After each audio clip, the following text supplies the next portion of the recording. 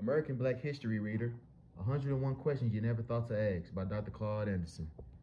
Chapter 2, or Part 2. Question 2. Are Black Americans an official socioeconomic underclass? Whether Black Americans are this nation's official underclass depends on the criteria used to define the term. In the broadest sense, an underclass is that segment of population that occupies the lowest possible position in a ranking order of social acceptability. The enactment of the nation's Constitution in 1789 and the first Naturalization Law of 1790 established a rank order that placed whites at the top and entitled to all the society benefits and co-signed blacks to the bottom rank with no entitlements, not even to life itself. The Naturalization Law declared America to be a white nation, with blacks acceptable only as slaves. In subsequent years of Jim Crow semi-slavery and political correctness, a deliberate and carefully interlinked set of laws and public policies assured Black presence as a subordinated labor and consumer class. Consequently, Black people became the designated official underclass, and it has to be repudiated or changed. Until that happens, blacks are restricted to conditions that place them outside beneath mainstream society. Governmental agency and scholars have broadened and modernized the definition of an underclass as any group in America that lives as if they were in a poverty-stricken country. This immigration-based, politically correct public policy is designed to shift the nation's focus from blacks to Hispanics, Asians, and other immigrating ethnicities. However, this gesture changes nothing in the original underclass designation. Because the immigrant groups have always ranked above blacks in the order of social and political acceptability, immigrant groups are credentialed by federal authorities and are granted access to benefits. As soon as the next generation loses its accent, even those with some color are accepted as white and moved into a middle class and upper classes. Black, as the case, have never had the class mobility granted to immigrants. The U.S. Census chart below, real median household income, race and Hispanic origins of households, 1967 to 2014 shows how blacks stay fixed in an underclass income status. It depicts the racial hierarchy in our society and presents the reality that blacks are fixed at the lowest income level.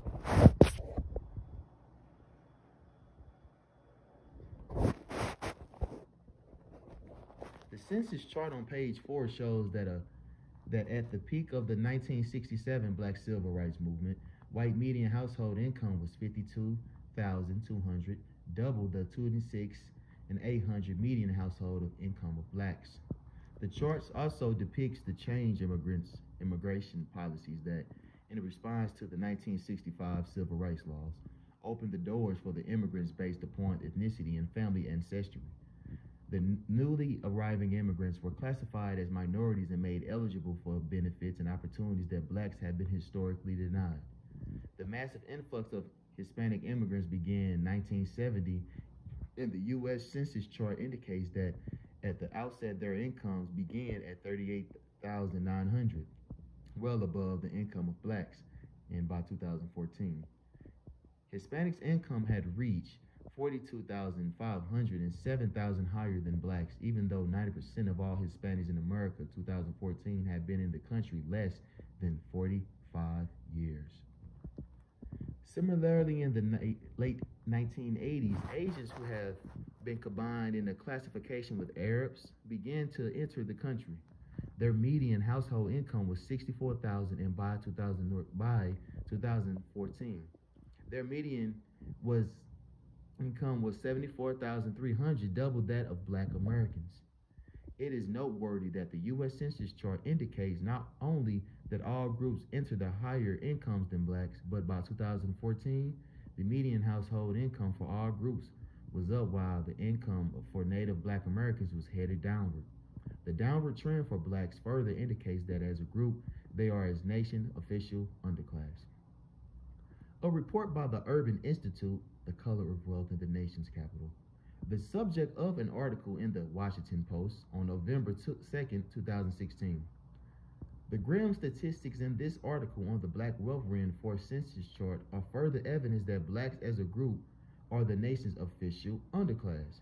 The Urban Institute report pointed out that in the District of Columbia region, that net worth of the white household was 81 times that of black households. Whites had the net worth of $248,000 and net worths of blacks was only $3,500. This disparity was even more stark because within the region, Prince George's County, Maryland, has the highest concentration of well-educated blacks in America. Yet Hispanic immigrants in the D.C. region have acquired 4 times the net worth of blacks, even though as a group 90% have been in America in the D.C. region barely 40 years. The same bottled wrong status applies to blacks in America ownership, wealthy accumulation, and in the hiring process. A group becomes the wealth accumulation and in the hiring process. A group becomes a permanent underclass when, regardless of individual expectation that exits, the group remains fixed at the lowest level century after century, regardless of whether the mainstream economy is experiencing boom or regardless of bust times. And an underclass that the black race and its members are routinely blamed for their own socio-economic dilemma. Conservatives argue that blacks' underclass status from failure to take advantage of the limited social and political economic opportunities that this nation offers to all groups. They further postulate that blacks are handicapped by their attitudes, values, cultures, and work ethic, which differ from that of mainstream white society. Blacks did not become a permanent underclass on their own. It is critically important that black Americans understand the disadvantages of an underclass status. By the very nature of its socioeconomic conditions, an underclass is predestined to live at the lowest level of the system of beggars or criminals. Neither civil rights nor social integration can effectively help them to escape from their underclass status. American ranking order of social acceptability is tightly woven into the nation's psyche. Some groups has to be at the bottom. It is not possible for every group to be equal in socioeconomic status. The question is, can blacks muster the mental focus, resources, and determinations to break out and escape after so many years of being frozen at the bottom? If someone steals your car, you want your car back or something of equal value to replace it. Blacks must find a way to recapture what was lost or stolen from them and to use it to escape their constitutionally designated underclass status. Question 3. How has social integration failed black America? Social integration was positioned to eradicate institutional racism and remedy the negative socioeconomic impact of centuries of slavery and Jim Crow segregation, but it failed. As a result, black Americans remain burdened by the economic, social, and pathological impacts that resulted from their historical maltreatment. In his book, The Tragic Failures of Integration, liberal author Tom Wickert concludes that Reverend Dr. Martin Luther King Jr. dream had turned into a black nightmare, and that the success of the movement failed to translate into full integration of full-class citizenships for most blacks. Nearly 60 years after the black civil rights movement was hijacked by newly created and fabricated minorities, a growing number of black Americans are reaching the same conclusion, that they are still an outgroup in American society. They are learning the lessons that the Jewish people in Europe learned in the 1500s when they tried to integrate into mainstream society. Jews were a hated outgroup. The wagons that divide were a hated outgroup. They quickly learned that to protect their group, it was better to circle the wagons than divide, scatter into the larger populations, making them weaker and more vulnerable. It was better to circle the wagons than divide and scatter themselves into the larger populations, making them weaker and more vulnerable. This is a lesson yet to be learned by black America. This is a lesson yet to be learned by black America. After 50 years of marching and singing, we shall overcome someday. They are still fixed at the bottom of America's society, buried beneath an unrelenting flow of immigrants and more economically dependent than they were in the 1960s when social integration began. The integration process made blacks unwanted, guessing that what whites and their sub-ethnic groups owned and controlled.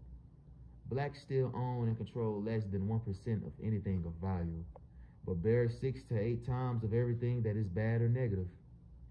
A few blacks have become visible as public officials, athletes, entertainers, and media personalities, but there is a little connection between their elevated public images and the low socioeconomic status of the black masses. Younger blacks are just beginning to grasp the weight of the losses of black communities, schools, business, culture, history, leaders, sports teams, music, and exceptionally in a mainstream society. They have never had the positive experience of living in a black community. It is increasingly difficult for blacks to become a functional part of America's society without physical communities or a broad sense of community.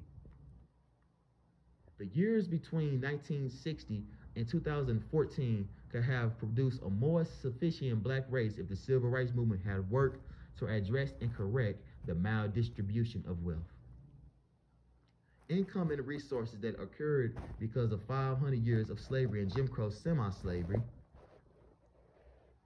While blacks were chasing the elusive social integration dream, the horrors inflicted on blacks receded from the consciousness of society, and blacks lost their moral and political leverage. Blacks were displaced in the nation's consciousness by immigrants in general, and Hispanics in particular, who particularly boast of their successful efforts to totally displace blacks in every aspect of America's society. In his book, Presumed Alliance, the unspoken conflict between black and Latinos and what it means for America, the author, Nicholas C. Vaca, disdained a rainbow coalition and presumed alliance with black Americans. He said that Hispanics were no longer interested in being classified as white. They wanted to be viewed as a minority who could then compete with black for political and economic power, even though Hispanics from the Caribbean islands been enslaved or Jim Crowed. They felt that by their mere fact that they gained socioeconomic benefits and become the nation's majority minority population. Their goal, according to Vaca, was displace blacks in every way possible. As an official outgroup, a primary target of conservative hate groups, there are neither rewards nor incentives for immigrant women's, LGBT, or poor whites to identify publicly with black Americas. This nation policy of political correctness all allows of these groups to rank higher than blacks in the nation order or social acceptability. The majority of immigrants are classified as white. They get double benefits when they are classified as an aggrieved minority and compete against blacks for public recognition and financial resources. Integration did not produce racial or economic equality for blacks because it was a sentiment. It was a doctrinal commitment by white society. The dream of Dr. King and liberals of a colorblind society took the nation focus off blacks and gave the illusion of integration and equality. It destroyed the black unity that was forced on them by segregation. It destroyed the black unity that was forced on them by segregation. By the 1960s, convinced to believe in social integration, blacks gave up their communities, their business, the jobs those businesses created, their sport team, schools, professional, and culture. By the 1970s, the immigrant groups poured into the community created cohesive ethnic communities, often in the same physical location that blacks were beginning to vacate. Integration was a failure for the native black Americans because they did not fully understand or appreciate the value of the communities they so eagerly abandoned. Integration was a failure for native black Americans because they did not fully understand or appreciate the value of the communities they so eagerly abandoned. Question 4. What is the history of today's diversity policies? The word diversity was not selected at random. It has a purpose. The purpose of the policy of diversity was to divert resources, attention, opportunities, and population power away from Black Americans. Today's diversity policies are simple. The old anti-Black policies wearing a new set of clothes. The primary goal of the diversity policies, after redirecting resources from Blacks, is to obligate the unique role Blacks play in the development of these nations and to give a mythological impression that all groups contribute equally to the development of this nation. Nothing could be further from the truth. The diversity concept is designed to keep Blacks powerless and impoverished, obscured the social construct that socioeconomically cripples Blacks, and then give rights, resources, and protection earned by Blacks to newly fabricated and cobbled together minority groups. The concept of diversity was first introduced into American society centuries ago in the slave codes of 1705. The diversity provision in the slave codes was a method to maintain a racial balance in numbers and to monitor Blacks when they aggregated. Diversity procedures regulated the number of Blacks who could gather at one time and kept them under surveillance so that whites could be alert to and avert any effort which might ignite insurrections. To effectively manage large Black populations in the South, the Diversity Act mandated that a slave must have at least one white person to control and monitor every 4 Black slaves brought into the colonies. The slave to white ratio was difficult to keep in the mid-1700s because England, the chief slave trading nation, wanted to have as many slaves as possible in the colonies in order to produce as much commercial product for England as possible. To prevent or reduce the possibility of Blacks and Native Indians forming a coalition to drive whites back to Europe, when the Black slave population reached nearly 40% in 1750, white colonial planters requested the British government do 2 things. 1, reduce the number of slaves being shipped into the southern colonies. 2, send more Europeans to be in the management class in the South, but in the North to do the reverse, to import 4 whites to every Black so nation's majority population will remain white. Colonists in the South wanted to prevent slaves from escaping to nearby Florida, which was the Spanish territory and where the slaves would be free Spanish citizens upon arrival. The colonists therefore established a new colony, Georgia, as a buffer between South Carolina and the Spanish territory of Florida. A primary purpose of the Georgia buffer zone was to impede Black slave runaways from escaping South Carolina plantation and migrating to slave sanctuaries in Spanish Florida. To secure the buffer colony and to maintain the required ratios of Blacks to whites, more white bodies were needed. To meet that demand, colonial powers convinced the British government to empty its prisons, poorhouses, and insane asylums and ship large numbers of white immigrants to settle in the newly established colony of Georgia. Meanwhile, the Spanish government and the Catholic Church continued to encourage slaves to come to Florida. Hundreds of slaves successfully escaped into Spanish Florida, where they were granted land and become settlers and free citizens. The Catholic Church and the official Church of Spain and the power source behind the Spanish crown typically assisted the slaves to escape and establish themselves in the new country. The 1705 Diversity Act included a provision that required white males to be members of a local militia, to bear arms, and to perform slave monitoring duties. All communities had to have plantation police or paddy rollers to monitor the movement of slaves and to patrol for runaway slaves. The diversity provision that required whites to be dominant population and possesses arms to control and monitor slaves was the foundation for the Second Amendment to the U.S. Constitution, and a tool to establish and maintain a country for a free white population that controlled everything. White population domination was the state's national goal, but the reality was quite different. The North had limited use for slaves. In the South, plantation owners needed Black slaves for labor, and Blacks were the dominant population in many colonies.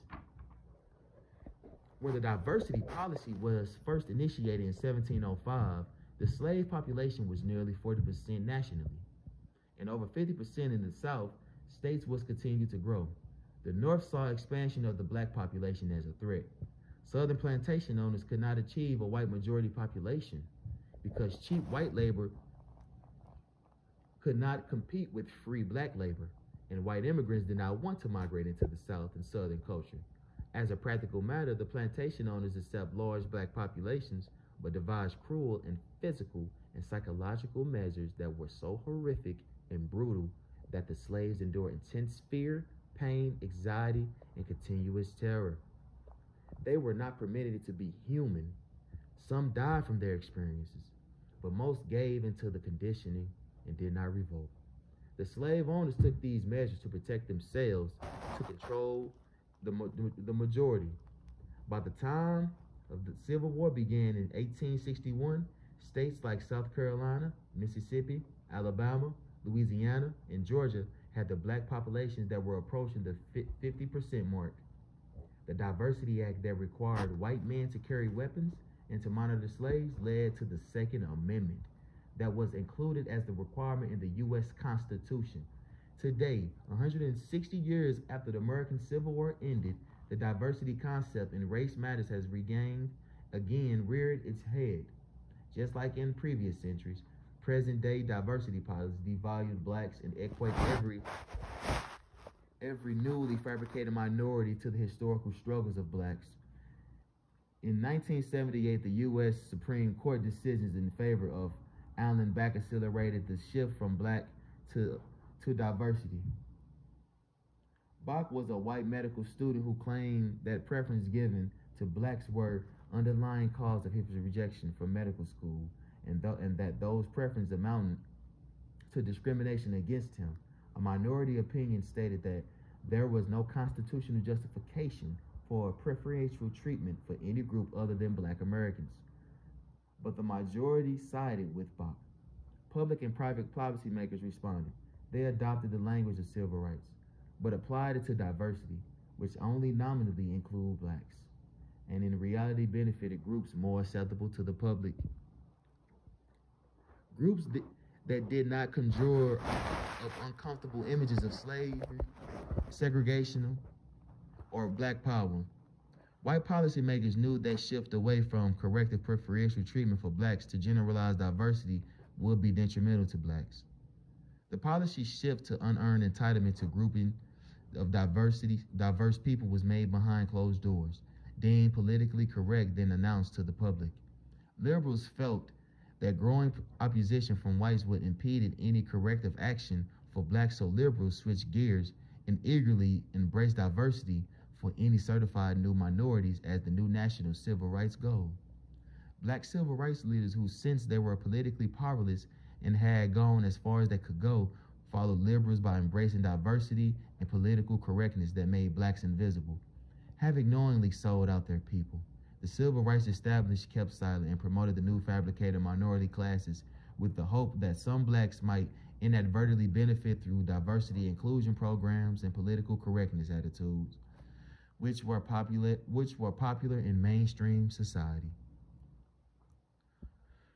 Both government and private sector accepted the legal diversity rationale with the clear understanding that blacks would be nearly excluded from preferential treatment and public resources diverted to the newly fabricated minorities. The federal government failure to enforce the nation's immigration laws enabled a massive influx of legal and illegal Hispanics immigrations to enter the United States. They soon surpassed the native black population and became the majority minority and the nation's preferred minority in terms of receiving benefits and privileges. By the year 2000, such large numbers of Hispanics have entered the country that they displaced blacks in the population and from the nation's consciousness. Blacks moved down from the second class to the third class citizens. The reduction of blacks to the third class citizens gave Hispanics greater political leverage than blacks in voting potential, business development, and public consciousness. The preferential immigration policies that sparked the growth of Hispanics were in response to the gains blacks made during the civil rights era. By 2014, there were 55 million blacks in the U.S., making up more than 17% of the population. 93% of Hispanics have been in the country less than 40 years. Since the year 2000, Hispanic organizations, author and media personalities, public boast that they have been made black obsolete, replaced them as a majority minority, and made them instead the minority. Adhering to a trickle-down belief, Hispanics argue that blacks have had their day. The diversity concept as a public policy is offered a menu of preferred gender or ethnic groups from which the white overclass can choose to direct resources and opportunities. Diversity is a broad and ambiguous concept. Diversity is a broad and ambiguous concept which hides from public view who actually receives the targeted benefits. Traditional politicians and policymakers embrace diversity and put a screening halt to the efforts that were just beginning to being put in place to correct some of the government actions that had excluded blacks from the economics of the U.S. for 360 years. Diversity policies became a facade for covering up the abuse inflicted on blacks by the U.S. government. Each class group that receives gratuitous special treatment further dilutes and redirects resources away from blacks. It is continuous assault. An example of the way groups are gratuitously added to diversity without connections to American history is the proposal by President Barack Obama in October 2016, his final year in office, to add Middle Eastern people as a new racial category for the census and public policy. This would be the biggest realignment of federal definition of race in decades and would further lock Native blacks into the lowest level of the nation's rank order of social acceptability.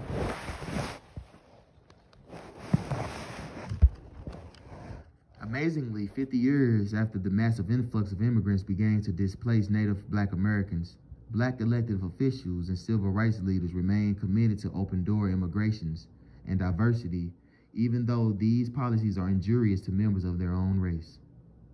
Liberals argue altruistically that diversity and recognition of gender, language, and ethnic groups is good for the nation. Liberals find practically no resistance when they abandoned Black Americans whose suffering was out of vogue and eagerly jumped on the bandwagon of diversity. After decades of refocusing the nation's attention away from blacks to preferential treatment and affirmative action for diversity, the nations can easily point to the accomplishment achieved by women, Hispanics, Asians, LGBT, Arabs, and the handicaps in the corporate boardrooms, contract office, college classrooms, and government jobs. The gains of blacks in those categories, however, are minuscule. They are at the bottom, and over the past 50 years, those gains have mostly evaporated. Black people replaced by diversity remain excluded, abandoned, and quiet. President Donald Trump was unique among presidential candidates in that he acknowledged the needs of black people specifically and promised to address them. But blacks have not yet made an effort to hold him to those promises. Question 5. Did Reverend Dr. Martin Luther King colorblind dream take the focus off black rights? Reverend Dr. Martin Luther King's principle of colorblind diverted blacks from prioritizing their own group's self-interest and guided them backwards to being altruistic, thinking first of others. His shift from black to colorblindness reversed the long fight of black leaders to draw a singular focus to their own group. In that respect, Dr. King's altruism took blacks back to their way they had to think when they were slaves. When the Civil War and slavery ended in the 1860s, black ex-slaves had an opportunity for something they had long prayed for, a chance to place their own group's self-interest first. For centuries, they were denied the right to have a personal or black group self-interest. The sole focus of a slave's life was to care for the master, his interest in view of the world through his master's eyes only. During slavery, some blacks did fight for black rights. The strength of their advocacy varied from the extremely aggressive efforts of Nat Turner, Gabriel Prosser, Denmark Vesey, to medical advocates like Frederick Douglass, Harriet Tubman, Booker T. Washington. After slavery ended, black activists hopped hoped they would be able to direct their energies and resources to benefit their own people. However, that was not to be. The Civil War ended in 1865. Reconstruction lasted about 10 years, ending about 1875. As that period ended, the dominant white society issued laws and public policies that socioeconomically brittled black group self-interest. They were limited. They were limited in kinds of business and schools they could operate. Black candidates for public office were instructed to speak in generalities. They could not speak out in the interests of blacks or hold whites accountable for the past injustice. Around 1915, a pro-blackness period finally did emerge and lasted for a full generation. W.E.B. Du Bois began advocating black-based politics. Marcus Garvey advocated black economics. Carter G. Woodson emphasized black education. Elijah Muhammad organized the black Muslims, and black entertainers and artists pushed blackness through the Harlem Renaissance.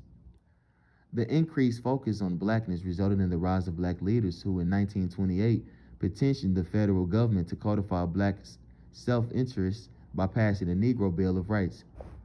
Their intent was to organize and focus public attention to reliving the historical legacies that kept blacks fixed at the lowest rung of social society hierarchy. In the late 1950s, Reverend Dr. Martin Luther King Jr., a 28-year-old black preacher, burst into the nation's conscience and became the leader of the civil rights movement, which was focused singularly on black issues at the time. As time went on, however, the movement lost focus. Dr. King was the first black leader to convert black problems into a broad category and minority issues, which include gender, ethnicity, language, religion, handicap status, and poverty classes. Thomas E. Woods Jr., in his book, 33 Questions About American History, pointed out and discussed how Dr. King proposed that the nations institute a Bill of Rights for a disadvantage, not a Bill of Rights for black Americans. The dream disadvantage became synonymous with minority, and equated government instituted slavery to contemporary issues, such as poverty, gender, and immigration. Instead of framing the focus of his work to long-suffering black Americans, Dr. King's enthusiasm of disadvantages opened the door to a myriad and ambiguous groups that made the case that they too had suffered institutional maltreatment, deprivation, and exploitation. Dr. King's actions started black America down the slippery slope of competition with fabricated minority issues in 1960, when he said, "We're going to take this movement and reach out to the poor in all directions in this country, and to the southeast after the Native Indians, and to the west after the Chichenos, and to the Appalachia for poor whites, and into the ghettos for the Negroes and the Puerto Ricans. And we're going to bring them together and enlarge this campaign into something bigger than just the civil rights movement for Negroes." When Dr. King folded poverty, class, gender, ethnicity, and language groupings into black civil rights movement, he effectively destroyed the movement for blacks. It took away the issues of their exceptionality in society, issues which has never been fully addressed nor remedied. The unique historical experience of black Americans became synonymous with minorities, multiculturalism, diversity, people of color, and poor people. These, of course, issues confuse racial issues with class issues. These, of course, issues confuse racial issues with class issues. Dr. King's redirection of the nation's attentions to poor people and other oppressed people of the world, but put black Americans on the backseat of the bus and voluntarily reversed the course of black self-interest to the days when they were denied the right to even have a group self-interest.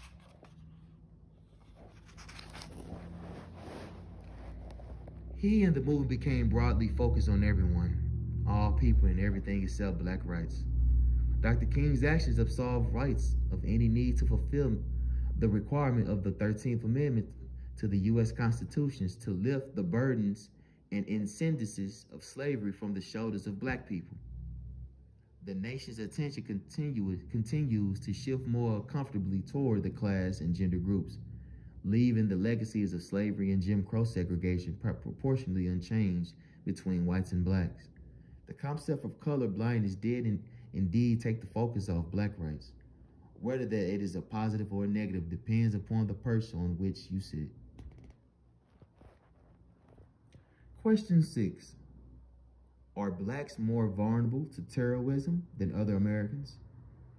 Black Americans are most definitely more vulnerable to terrorism than other Americans. Terrorism is rooted in human psychological pathology that seeks to intimidate, injure, or control other humans based upon religious, political, and racist ideology of the terrorists. 5 centuries of institutionalized enslavement, Jim Crow, segregation, and benign neglect have made black Americans a favorite target of conservative terrorists, hate mongers, and religious zealots. Blacks are the most identifiable and vulnerable population group in America because they are totally dependent upon non-black racial and ethnic groups for their safety and daily needs. Just as they are unprepared to protect themselves in the case of civil unrest or natural disasters, it would be even more difficult for black Americans to protect themselves from institutional-based, cultural-driven terrorism because they live in a cultural-less, porous, dysfunctional neighborhoods instead of close-knit, functionally black communities. Blacks lack a defensive code of conduct. The definition of a functional community is a physical community that has a culture and code that supports an alternating and semi-independent economy that produces service, goods, jobs, and has a tax base for its residents. In a functional community, people are familiar with each other and have a common needs and interests. It is where they store and secure their wealth, power, business, heritage, jobs, products, and other resources. A functional community has an identity and operation network of obligations between its members and socioeconomic enterprises. To successfully protect this member of a community must have a physical location and infrastructure that can be marked and closed, if necessarily against outsiders who might pose dangers. Members who live outside the physical community can still identify with it by having a broad sense of community and sharing the community history, needs, interests, and goals, and the responsibility to protect and support the physical community and its members. The bane of vulnerability of blacks to modern terrorism result from their not having functional communities. Blacks were complicit in white society's destruction of black communities that did exist until the 1960s. Now blacks have surrendered their community resources, sense of community, collective ability to protect themselves from outside competitive and hostile groups that can and have historically terrorized them. In most instances, black neighborhoods lack organizational institutions, local communication stations, surplus food, water, energy, and medical systems. The integration process is diluted or remove experienced black leadership from black neighborhoods, leaving those left behind unprepared to deal with terrorists or other life-threatening crises. Just like the KKK symbols and marches, the primary goal of terrorism is to create fear and confusion horrendous enough to disrupt the socio-economic system, paralyze citizens, and inhibit the flow of needed daily resources. Terrorism are unlike a class-standing army. They do not wear uniforms or bear standardized flags. They are advantaged by being unknown and invisible. They pledge their total allegiance and lives to a political ideology or religion. And most importantly, they do not actually exist until after they have committed a terrorist act.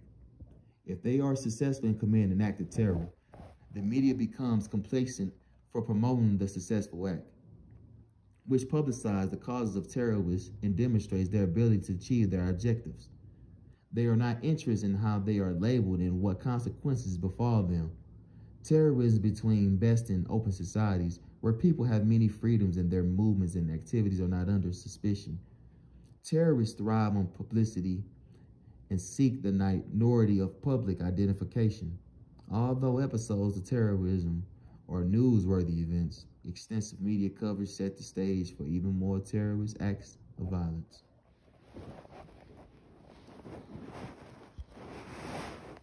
Again, just like blacks have been impotent against the Ku Klux Klan and other forms of white terrorism, the United States of America itself is totally ill-prepared to fight, let alone win a holy war against terrorist-raised virtual war.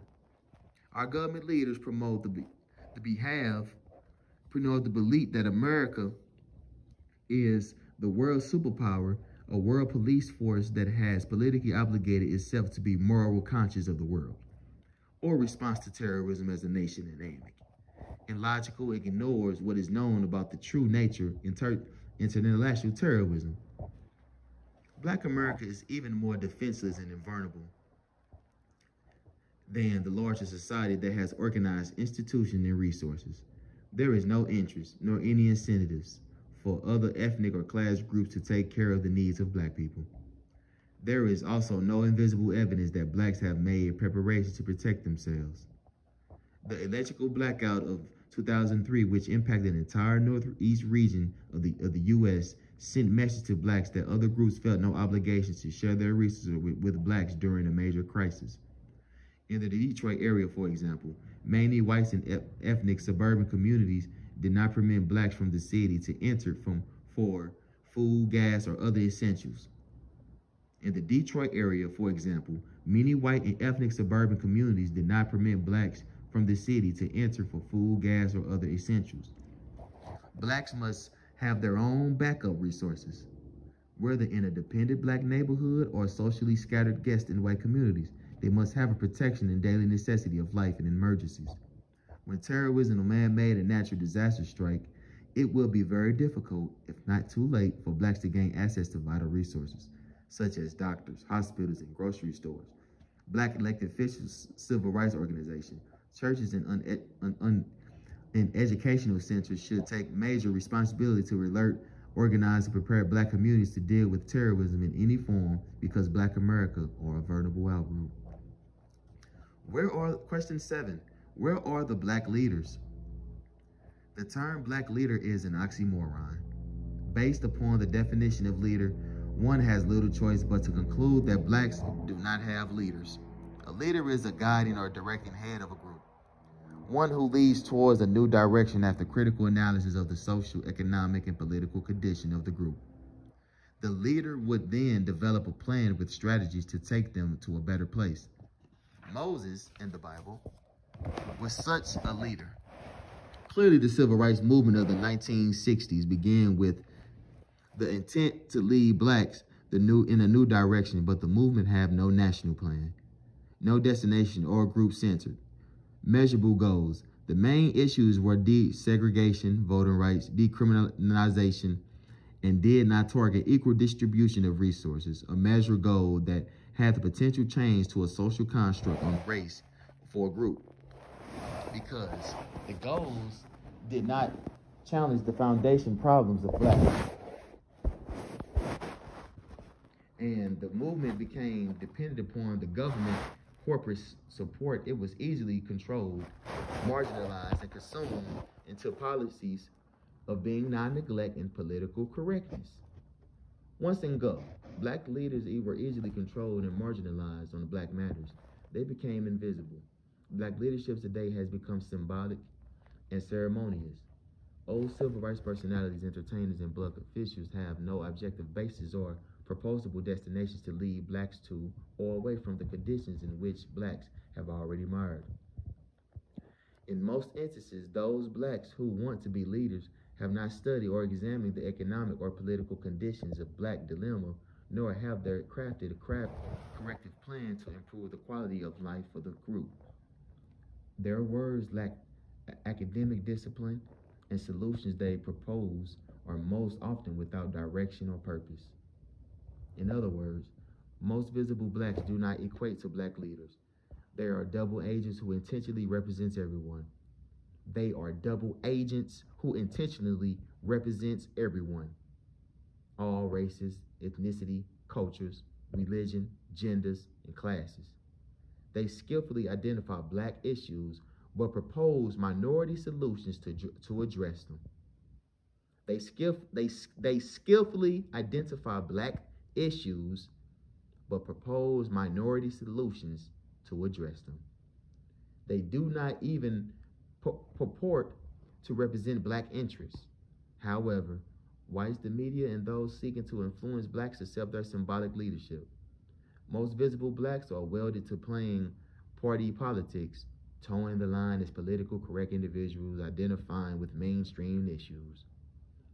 They demonstrate more self-interest than group interest and deliver no tangible nor measurable benefits, especially to their own race. Whether they pretend to be colorblind or simply did not recognize the suffering of their own people, they seem to relish engagement in symbolic activities that are meaningless. Symbolic leaders ignore exceptionalism of blacks and proclaim inaccurately that all groups have contributed equally to the development of this nation. When they accepted the myth that blacks were not treated any differently than any other group or population, it became easy to neutralize and obscure the blacks and their historical exceptionality. As the loose purpose of the civil rights movement expanded and became more diffuse, black leaders would be leaders find more comfort and in safety in advocating for realization of a dream of a colorblind society than fighting for a more sufficient and competitive black America. They are now so colorblind, they cannot even see their own black color. As a result, black America increasingly views symbolic leadership as irrelevant and harmful to the black struggle for survival. The years between 1870s and 2017 have been transition period for black leadership. It has gone from particularly no leadership during slavery to symbolic leadership in what is incorrectly labeled by some a post-racist society. In the early 1800s, black ministers provided monitored leadership for free and non-free blacks.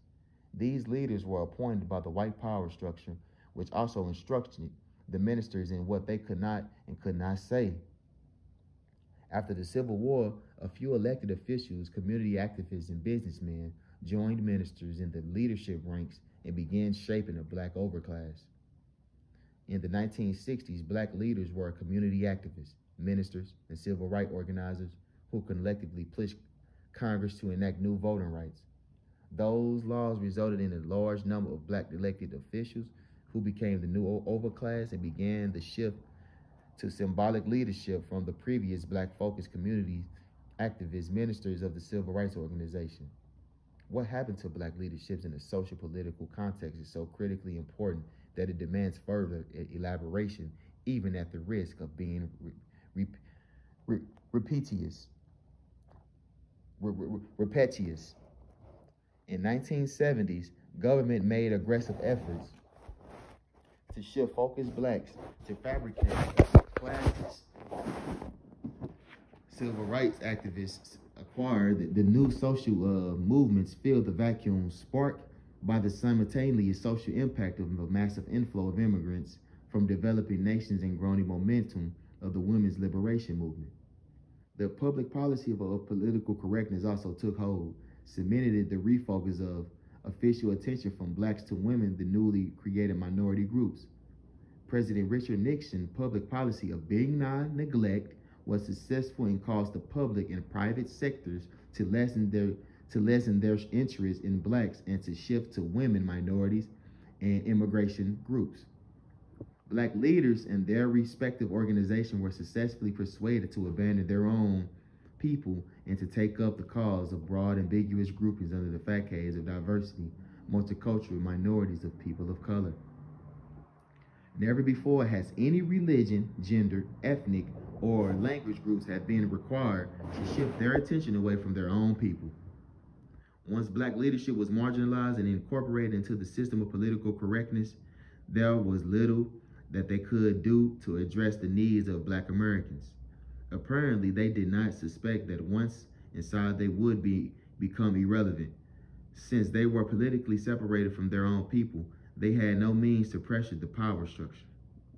No other group, European whites, Jews, Asians, Arabs, or American Indians, was expected to divorce itself intentionally from its culture and primary group. In politics, the detachment of the black elected official gives them the latent to promise nothing and deliver nothing to the black electorate, which continually votes for them as a bloc. Electing blacks to public office, therefore, has made no measured difference in the equality of life for black Americans or the status quo in racial disparities. The blacks elected electorate receives no direct relationship, tangible or measurable benefits from electing black persons to a public office.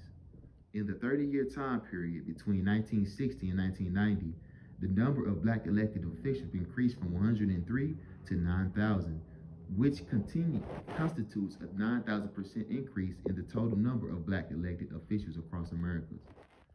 Yet when comparing the social discomfort indicators in 1960 with the black indicators in 1990, after a 9,000% increase in the number of black elected officials, the conditions of black Americans did not improve but worsened.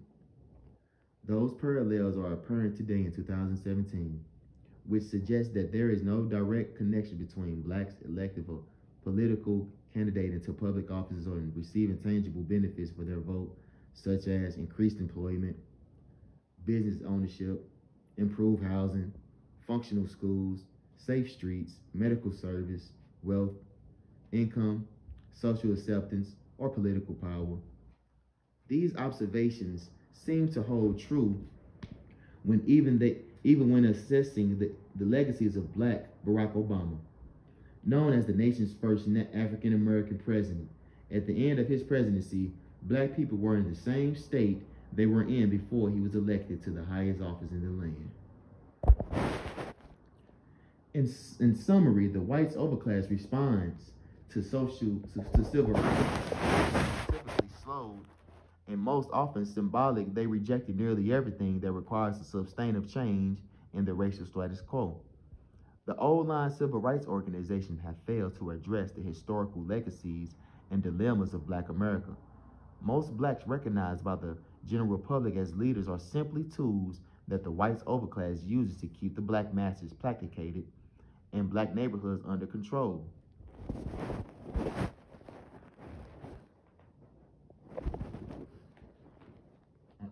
To keep the black neighborhoods under control.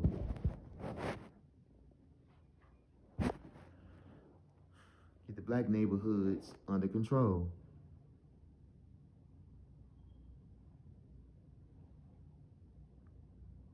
Overclass used to keep the blacks placated in the black neighborhoods under control, non-competitive and powerless. Symbolic black leadership has become largely irrelevant in the struggle for blacks' survival and socioeconomic competitiveness. They will continue to routinely appear in the print and electronic media to support or discuss non-black issues. They will boast about racial progress and minority political alliances to justify their appeal to white society for financial support. Sadly, at the same time, the black masses will sink further into a permanent underclass status. Question 8. Can blacks be a competitive group without a group self-interest? It will be very difficult for black Americans to become a competitive group if they cannot shake the unique social conditioning imposed on them during 5 centuries of slavery, Jim Crow, semi-slavery. Normally, a group that has been systematically oppressed for a prolonged period develops a heightened sense of group consciousness, self-interest, and close its ranks against outside threats. Blacks appear to be different. The 21st generation of wealth, the first generation of Black America remains bound by lessons learned in slavery that stripped them of their group self-interest. They remain altruistic, dedicated to the welfare of others before themselves. They love everybody, are forgiving, long-suffering, hard-working, self-sacrificing, dedicated to taking care of others first and to look for a reward in heaven after death. Today, that mindset has resulted in blacks who believe that because of their long status as sufferers, they ought to be the moral conscience of the nations of the world. Few black ministers tell their congregations that it is actually against the Bible instructions to sacrifice themselves, abandon their homes, families, and race to save others, regardless as to whether they are immigrants, ethnics, homeless and impoverished, gay or any fabricated minorities. Blacks carry the moral and civil rights banner for all people, while most people look out for themselves and ignore the needs of black masses. In a race-based society, every group is competing to win in their own group self-interest. As a group, by not having self-interest and being altruistic, blacks lose by default. They are poor and powerless. Their labor and culture have enriched nearly every group on earth except their own. With a sense of self-interest, a group can recognize competitive advantages, opportunities, and ways to protect and build on what it has that is vulnerable.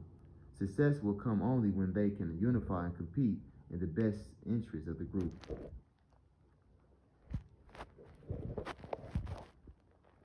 Question 9. What is the difference between a Black American and an African American? The term Black American and African American are not equivalent or interchangeable, although they are generally erroneously considered as such by whites and some native blacks. Black Americans are born in America and are descendants of slaves. African American is a term most accurately applied to a person born in Africa that has relocated or migrated to America. In reality, each term is derived from totally different cultures, language, political, religious, and racial experiences. Any group in a sum total of unique experiences which dictate the way group members see themselves in this world. 99% of all Black people in America are descendants of slaves who were born in America. Their only connections to Africa are the oral stories told to them by their parents and grandparents, which faded with each generation. They have no personal connections to Africa. Not one country of the African continent ever sent a single vessel to this country to rescue any of the millions of blacks who were kidnapped, enslaved, killed, and psychologically crippled. Enslaved blacks in America were decultured and forced to devise their own survival skills and attitudes. These enslaved persons and their offsprings were stripped of everything and forced to adapt and survive under the most inhumane conditions for over 360 years. During that period of time, they developed a blended culture emerged as Black Americans, no longer Africans. Black Americans are totally unlike any other human on this earth. They are a combination of culture and uncommon experiences, therefore the group is special and exception. Some avoid the term Black because they do not want to identify with the negative and evil historically associated with the world by whites and other groups. Some Blacks shun self-identification by color because it means being less than a fool. Stripped of all honor and subject to all forms of white rule and power. They have allowed others to frame their thinking of the label or of the world Black. Those who avoid Blackness in effort have surrendered their greatest strength and badge of identity. Black Americans are unique. The enslaved process stripped Blacks of their Africanness and forced them to forge together their own unique culture. It is so unique that it is copied, mimicked, and appropriated by non-Blacks all over the world. Many Blacks and non-Blacks, and especially conservatives, pervert the term African American.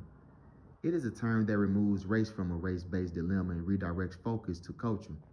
African American is a less specific term than Blacks, just a substituting term like minority, people of color, poor people is less threatened than the term Black.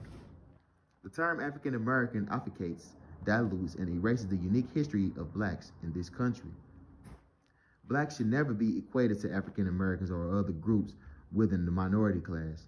Using the term African American is an example of changing Black problems to a minority problem. Since all life began in Africa, in the broadest sense, the label African American can be applied to any human from any place on the earth that migrates to America. Once they establish residency in America, they can legitimately claim to be African American. Blacks' exceptionality is fundamental key to unlock the doors of leading to group self-empowerment, recognitions, respect, and appreciations for their contributions to the socioeconomic development of these nations to which they are entitled as special people. They must distinguish themselves by claiming their exceptionality as Black Americans, just as the Europeans in the 1680s distinguished themselves by officially labeling themselves white Americans instead of Pilgrims and Puritans. The label white distinguished them thereafter. Due to the fact that the masses of the Black in Americas are totally ignorant of Africa, they identify with African American. Label only out of love and respect for the Black people residing on the African continent. In physical and genetic makeup, they are as far from being Africa Blacks as they are from being European whites. There are enormous differences in the experience of a Black person born and raised in America versus an African born and raised on African continent. Native Blacks in America were stripped of their Africanness centuries ago where their ancestors were transported to the Americas. It was at that point that their differences began. Blacks were forced to create and fabricate a culture that blended the various African tribal backgrounds with the American culture they founded here. Being enslaved in America was a very different experience than being colonized on the African continent. African blacks was not stripped of their culture, language, families, relatives, homeland, communities, religion, sense of peoplehood. Where, on the other hand, Black Americans were stripped in all respects, reduced to the level of field animals and treated as disposable property. Consequently, African blacks who visited or migrated to the United States, since they are different from Native blacks, and tend to express a degree of superiority over the descendants of slaves. They are different. They came here voluntarily, have homelands and relatives in Africa with whom they identify and communicate, and they have a place to return whenever they so choose. Americans recognize the difference also and accord greater respect to African visitors, dignitaries than to Native blacks.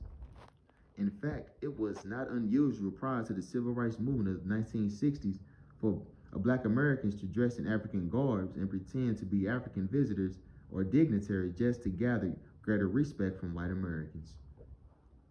Using unspecific terms like African American obscures the unique history of blacks in America, and they have harmful effects similar to what happens when the term minority people of color or poor people are used instead of blacks. A lawsuit filed against the Pakistani who applied for the African American Banneker Scholarship at the University of Maryland in the 1990s demonstrate the folly of the imprecise language. The university denied him a scholarship because recipients had to be African American. The Pakistani student filed a lawsuit charging the university with discrimination. The student case was based on a very simple but reasonable explanation. The Pakistani student said he lived in Africa before migrating to the United States and considered himself African. Now that he lives in America, he is an African American. And the Maryland Supreme Court agreed and ruled the student's favor, awarding him $150,000. The message to Native blacks is a caution. In circumstances where a race label is necessary, do not permit the use of broad and ambiguous terms to define you. The school did not meet its goal of providing scholarship for a specific purpose of attracting black students. The school needs were specific, but the term African American was not. It expanded the target group in an imprecise way. Had the school used the term black, the Banneker Scholarship Fund would have had an additional $150,000 to distribute toward worthy black applicants. The distinction between black and African American is important. Blacks came here as Africans, but what they experienced in this country made them different. They were stripped of everything: their culture, language, religion, the right to benefit from their own labor. They were not acknowledged as humans and were denied the expression of natural human longings. They could not love, protect, or plan for their families. Blacks endured these experiences, all the while their labor drove the economic engine that built this nation. Withstanding and surviving these experiences became the badge of courage that distinguishes Native blacks from any other group in America. Those experiences signify this in a historical experience, but two groups are genetically linked. It is imperative, therefore, that Native Black Americans support and recognize Africa, the birthplace of mankind, and strive to protect its people and material resources from further abuse and exploitation by foreign entities. Question 10. What is racism, and can a black person be racist? Racism is a group-based power and economic control phenomenon in which one racial group owns and controls so much wealth and resource power that it can enslave, subordinate, exploit, exclude, or render another group non-competitive. The dominant racial group can make life and death decisions for potential competitor groups. It can predetermine what the lesser power group can own, control its wealth, and the extent to which it will be allowed to compete. Racism is one of the most contentious and dangerous terms in the English lexicon and is overused and misapplied by laymen and scholars alike.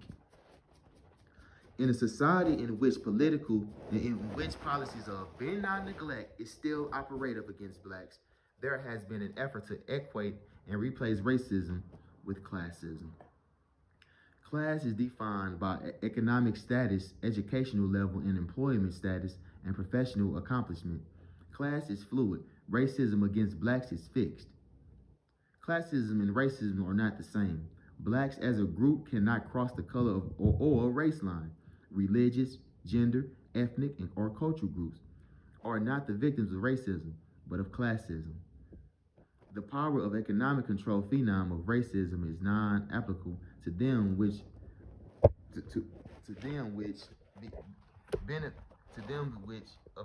applicable because classes are subcategories of the larger society, and generally they are participating in economic enrichment from black enslavement. Further, classes are open and fluid and promote the right to compete for equality. Racism came into existence on the eve of the Civil War after all the resources had been distributed to European whites. The practice of racism was originally designed to deny blacks the right to compete, to be equal, or to become a class. While racism is a group-based, class discrimination is individualized and arises from prevailing societally issues. For instance, when Arabs are profiled and connected to terrorism, it is discrimination, but it's not racism. When Hispanics are profiled and associated with illegal immigration, it is not racism, but discrimination arises out of contemporary social concerns. In neither of the recited instances, it is the purpose of the class discrimination to exploit, enslave, or segregate all members of the class. It is inaccurate to equate class minorities to blacks in racism. History reveals that the concept of racism has undergone a metamorphosis in both meaning and applications through the centuries. To understand racism and deal with it effectively, it is important to understand the historical origins and purpose of racism, to know what it is and what it is not. Racism as a word and concept did not just pop up out of the blue. It evolved from a confluence of events and circumstances. The practices of equating individualized gender, ethnic, cultural, religious, and discrimination institutional racism against black people provides justification for continuing the racist status quo.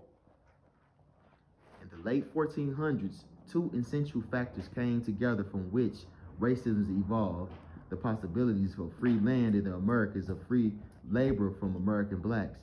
At that time, the entire continent of Europe was dysfunctional, ravaged by famine, crime, poverty, and disease. European countries were looking for lands to conquer to infuse their nations with new energies and wealth. The Catholic Church was the leading invader and controller of the world's expansionism. During that period, the Vatican was given 16 black slaves as a gift. A short time later, Pope Innocent issued a special edict and declared that blacks should be used as free labor, thereby establishing a new kind of slavery. Until that time, a person could be enslaved for only 3 reasons: religion, persecution, personal indebtedness, or for being a prisoner of war. When Columbus returned to Europe with news that had discovered a new uninhabited land, a vision took hold to emerge available free black labor with the new free land. At that precise point, racism replaced tribalism, the social structure of Europe at that time. 9 European nations went into competition.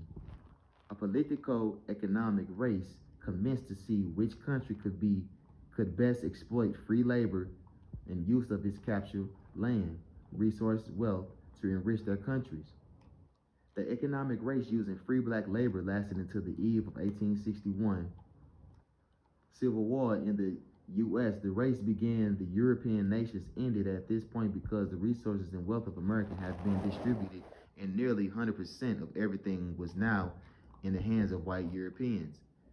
At that same time, European slaveholders denied enslaved blacks the rights not only to enjoy the fruits of their labor, but also the right to acquire land, wealth, and political power. These exclusions were instituted as law, and blacks were defined as powerless property. The founding fathers rigged the race. They crafted a social construct that locked blacks into a constitutional underclass status and white society as a group.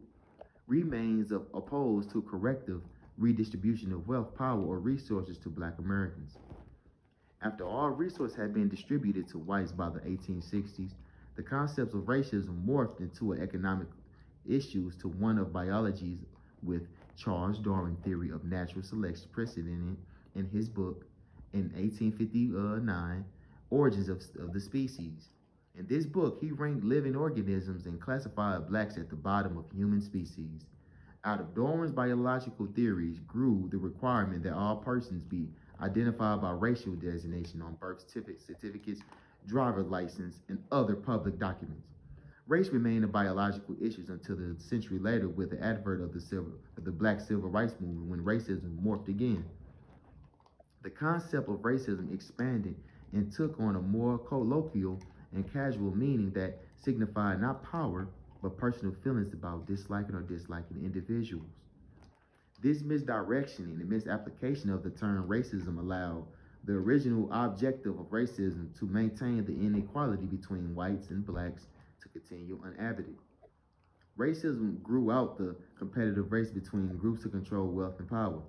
As early as 1516, in North America, whites have been the winners and blacks the losers, allowed only to react to white racism. Blacks did not have power or wealth. It is therefore not possible for them to be racist.